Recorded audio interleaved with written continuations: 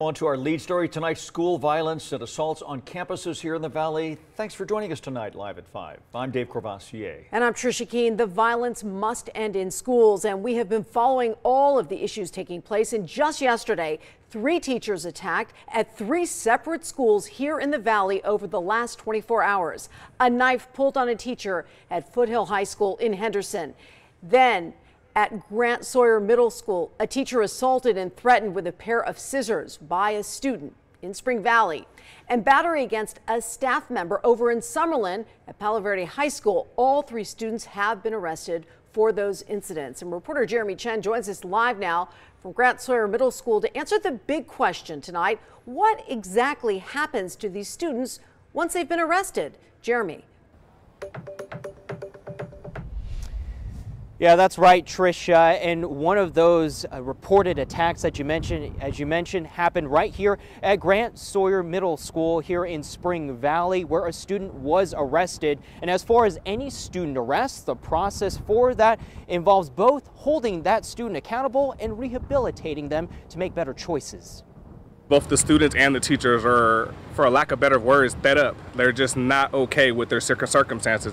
Tavares Garcia was saddened but not surprised by the arrest of a Grant Sawyer Middle School student Wednesday. CCSD police saying the 8th grader was threatening teachers at the school with scissors. It's just one of several fights and other incidents reported across the Clark County School District in the past several weeks. The teachers are clearly acting frustrated. The students are acting out. That student was arrested by police, but what happens afterward? Ruben De Silva, a CCSD teacher who is part of the district's school safety committee, tells News 13 that the student would be immediately removed. An incident where like a teacher is assaulted or another adult on campus, that individual is probably going to be held and taken to a room and secluded and held there with administrators present. CCSD police says a student under arrest will be taken to a juvenile facility for processing.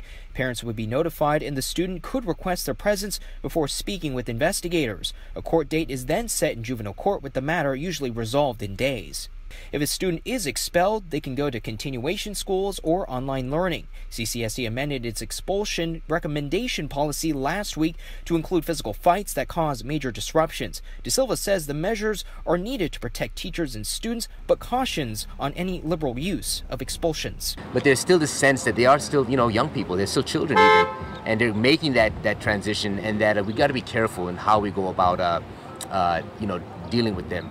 Garcia says accountability is good, but he would like to see staff and students work on building bridges. We need to get back to more compassion and just understanding the individual needs of the children like we used to feel like.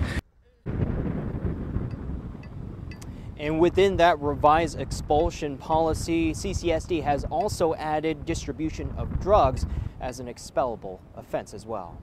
Reporting in Spring Valley, I'm Jeremy Chen. Jeremy, thank you.